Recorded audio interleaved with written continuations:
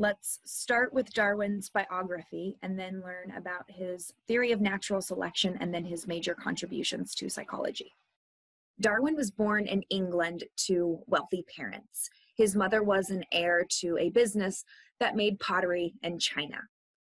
As an adolescent, he was described as smart, but also spoiled and aimless.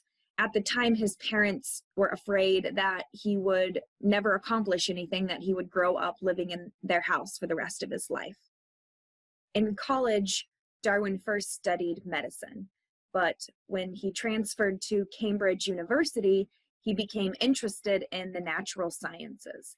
He was mentored by both a botanist and a geologist, and really just fell in love with biology, geology, which eventually would lead him to study evolution. His interest in biology and geology led him to join a group of researchers as they traveled to South America on the HMS Beagle. This is an illustration of that ship that Darwin spent 57 months traveling aboard.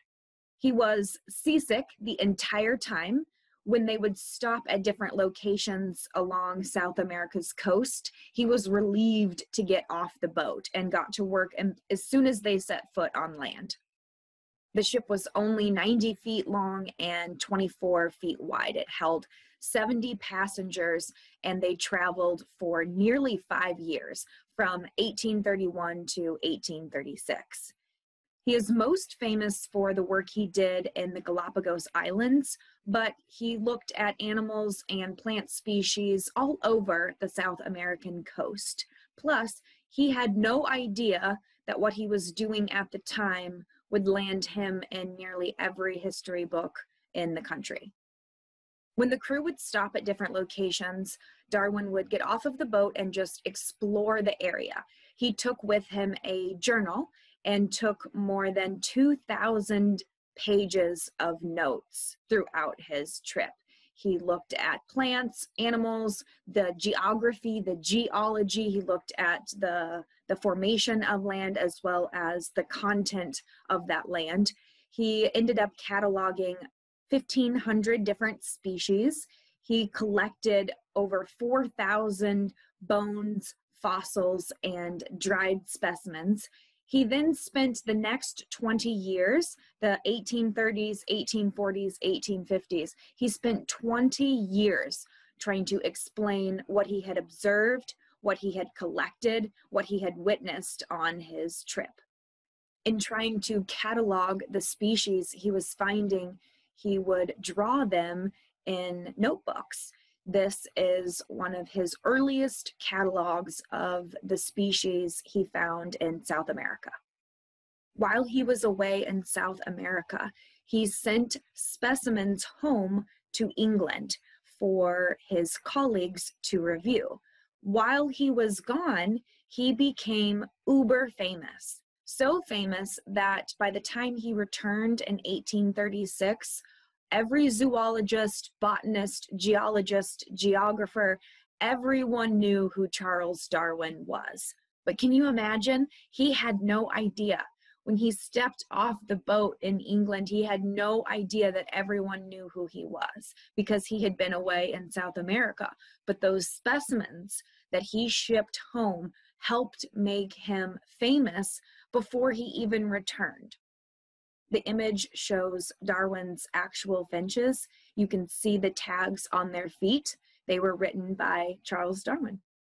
Once he was home, he was able to start working on his theory and testing some of his ideas. One of the things he noticed was that finches on different islands looked differently. Some finches had short, blunted, tough beaks, strong beaks. On some of the other islands, the finches' beaks were longer, thinner, weaker. He also took notes about the environment. On some of the islands, the trees had nuts, fruits, and other vegetation. On the other islands, there weren't as many trees, but there were plenty of insects, worms, and grubs. He reasoned that the physical differences between the finches' beaks were related to the differences in their homes, in their environment. Over time, the beaks had evolved, adapted, changed to better suit the animal. On the islands with nuts and fruit, the finches' beaks were short and strong. It's easier to crack a nut if you have a strong device to open it with. It's easier on the islands with insects, worms, grubs. It's easier to find that food if you have a long, thin beak that you can stick into tiny places where those insects hide. He believed that the beak adaptations allowed some birds to eat more, which means they have an opportunity to reproduce and pass on those characteristics of their advantageous beaks to the next generation of finches. Now that I've given you a preview, let's cover the basics of his theory of natural selection. There are 5 basic pillars that I'll cover in this lecture, and I'll use the illustration of the giraffes at the bottom of the screen to try to help explain these principles. The first pillar is that no 2 members of a species are exactly alike. In the leftmost example with the giraffe, you see 4 giraffes. They're all very different heights, different sizes. Pillar number 2, members who have a variation, an adaptation that helps them survive in their environment are selected by nature to survive and reproduce. In the middle illustration, you see the 2 taller giraffes have been selected by nature because they're taller and able to reach the top of the trees for food. They've been selected by nature to survive. The 2 shorter giraffes have died because they don't have access to food.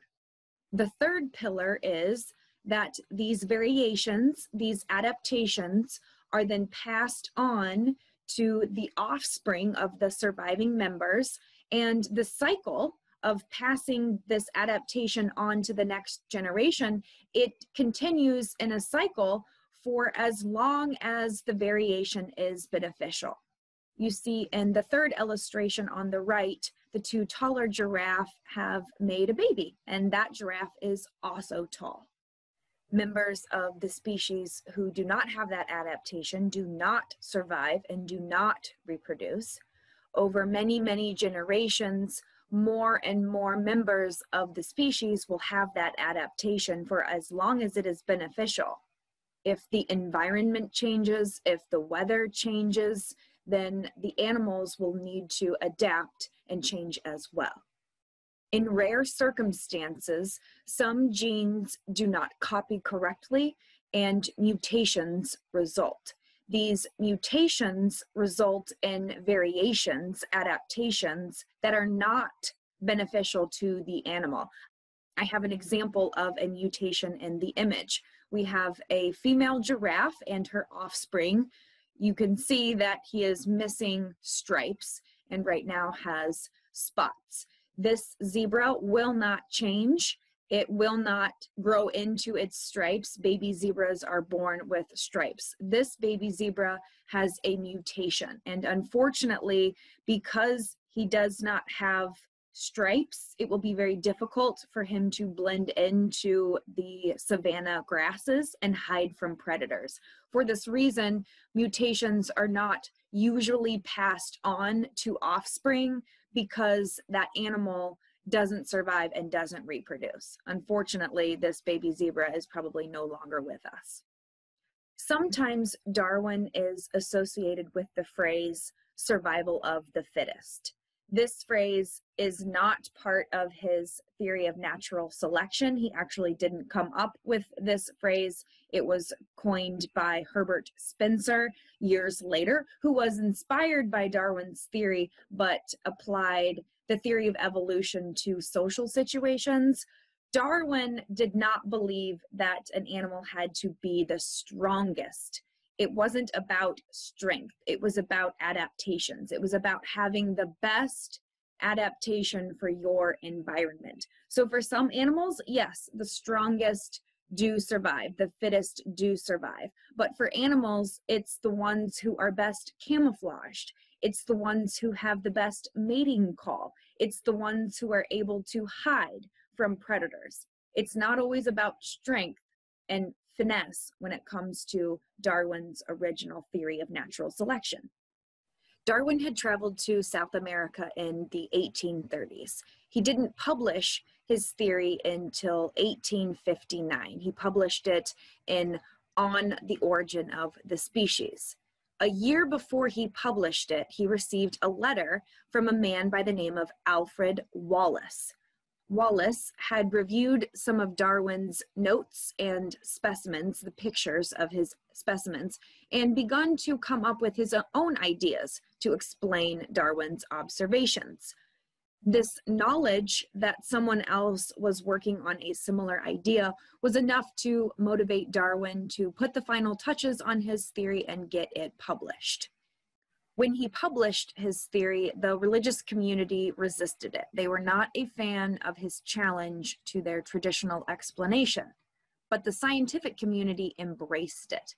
And for decades, his theory would be one of the prominent forces in the natural sciences as well as in psychology. Now that we've learned about Charles Darwin and Wilhelm Wundt, I think it's time to make an important note. One of the themes in this class is that founders are promoters.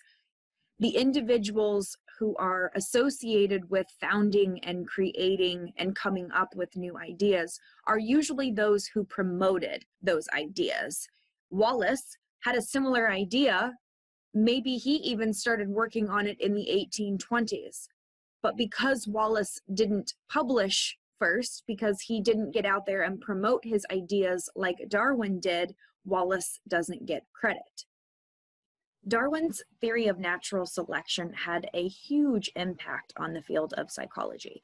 It influenced tests and measurements, the study of individual differences. It influenced comparative psychology, which looked at the similarities and differences both within a species of animal and across species of animals. So comparative psychologists would compare rats, but they'd also compare rats with mice.